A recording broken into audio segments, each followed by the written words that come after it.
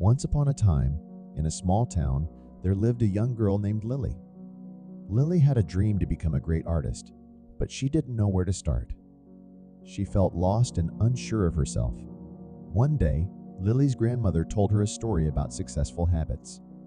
She said, "Lily's success is not about being the best right away. It's about building good habits that will help you grow." Lily was intrigued and decided to give it a try. Lily started with a simple habit. She drew something every day. Even when she felt tired or uninspired, she picked up her pencil and drew for a few minutes. Over time, her drawings improved and she gained confidence. Next, Lily added another habit.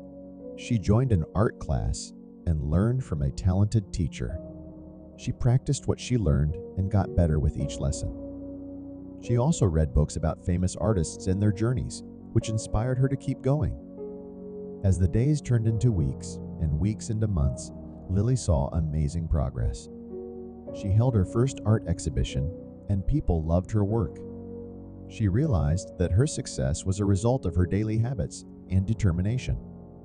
Lily's story teaches us that success is achievable through small, consistent habits.